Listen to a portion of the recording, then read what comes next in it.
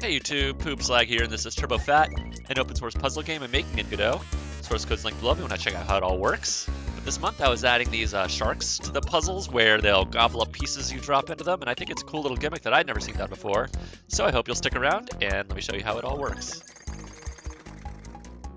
So this video is about a month late because I did spend a week in the Caribbean, a week taking care of some family stuff, and a week refactoring. I like to set aside a refactoring week every 2 months just to clean up some old code and move stuff around and work a little better.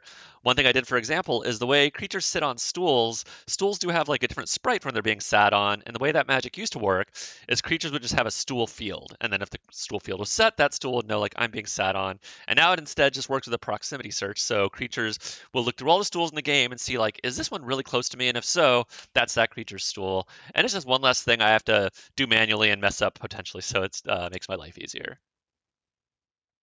So as far as the shark concept, I first just designed how they might look in the playfield, and I thought I might have sharks different sizes, like a big one and a little one. But the thing they all do is when the piece touches them, they'll eat it. Or maybe if they're small, they'll just eat like a part of it or something.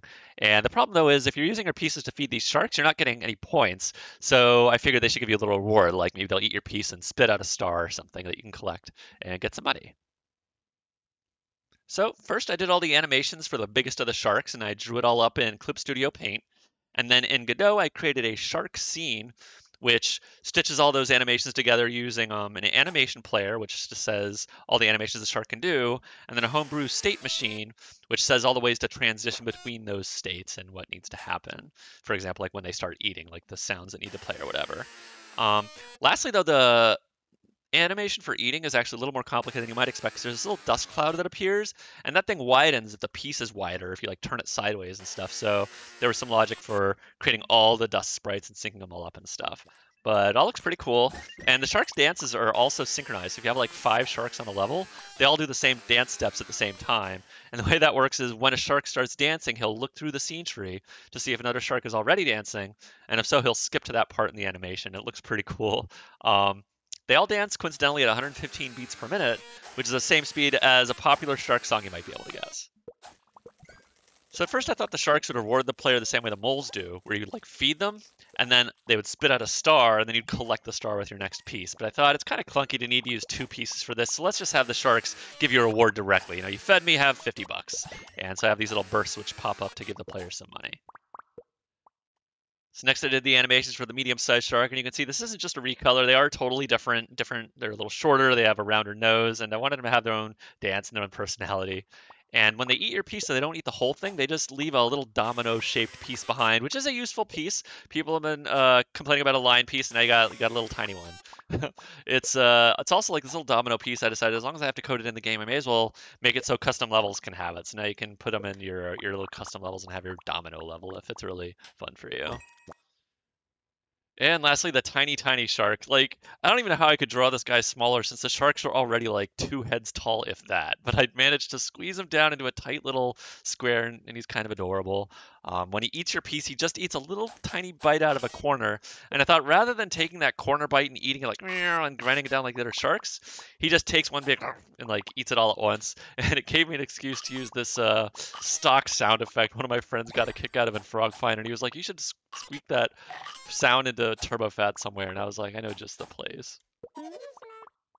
So it turns out it's a little harder than I expected just to remove a chunk from a Tetris piece, because these are represented as like lists of coordinates in my game. So you can see, for example, a J piece has coordinates 0, 0, 0, 1, 1, 1, and 2, 1. Those are the 4 blocks that make up the J piece. When it rotates clockwise, then it has like 1, 0, 2, 0, and so on. So it's just a list of coordinates for each rotation. So if that 0, 0 coordinate is deleted from a piece because a shark ate it, which of these other coordinates is deleted with it? That's kind of a hard puzzle. I solved it in this piece mutator script if you want to see my solution, or if you want to come up with a better one.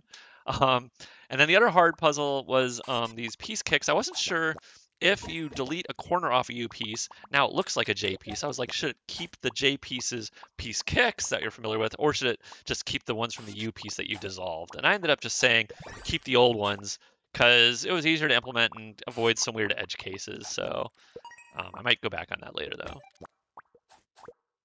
So next I got to design and playtest a whole bunch of really fun levels. And the first one was inspired by this old Tetris clone called Niet 3 Revenge of the Stones, which had a level which was just S and Z pieces and nothing else. It was so impossible.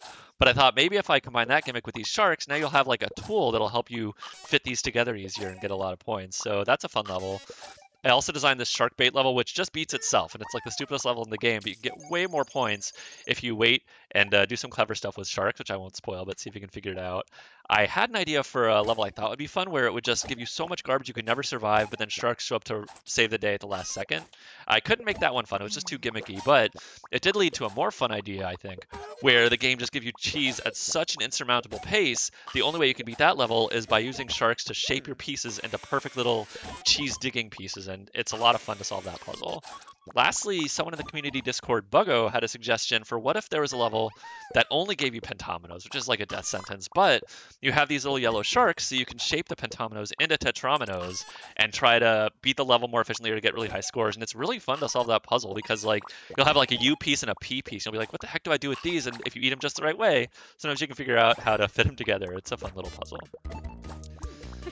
So that's it for March and April. We added sharks to the game. We designed a bunch of levels around them, which actually finishes off Poke Desert. The entire area's story and levels and everything's done.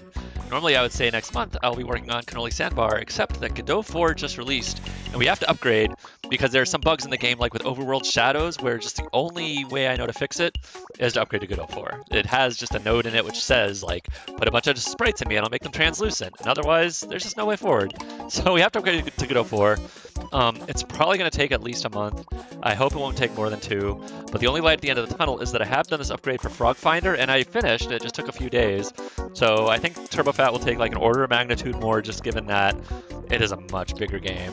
But I think we'll get there, so hopefully I'll learn something in the process and let you guys in the loop next month. In the meantime, if you want to try out the game, it's free on Itch.io, and you can join the community Discord and come chat about TurboFat and let me know what you think. Thanks so much for watching, and I will see you guys next month.